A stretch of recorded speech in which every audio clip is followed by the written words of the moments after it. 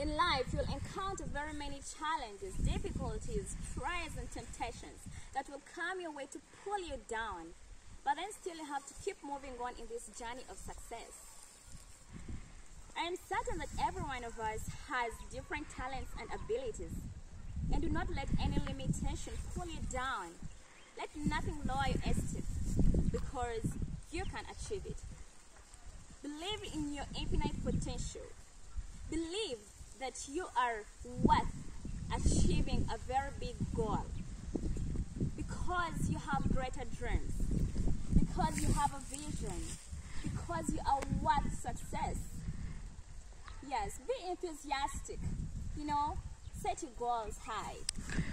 You will achieve them. When I was still young, and then my teachers used to tell me, actually, Bridget, you can make it. Bridget, you can do this.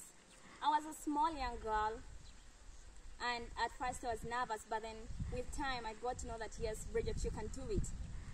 My English teacher told me always, look at yourself in the mirror, look at your image in the mirror, and talk to your image. Then you can say, Bridget, you are beloved. Bridget, you are blessed. Bridget, you are loved. Bridget, you are a goal-getter. Bridget, you are victorious. Bridget, you are successful.